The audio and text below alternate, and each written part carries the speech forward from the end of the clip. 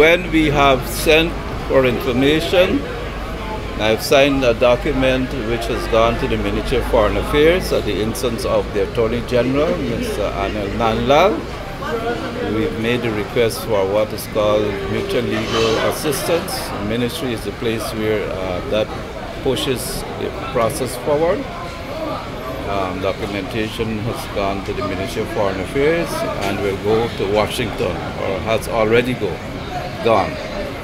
So we'll await for further information on them and whatever the issue is. So in the meantime, their security firm will still be retaining their firearms and so on that they had along with the operation? We will make decisions based on information that we have. We have to be careful to make practical responses to issues. It couldn't be in any event.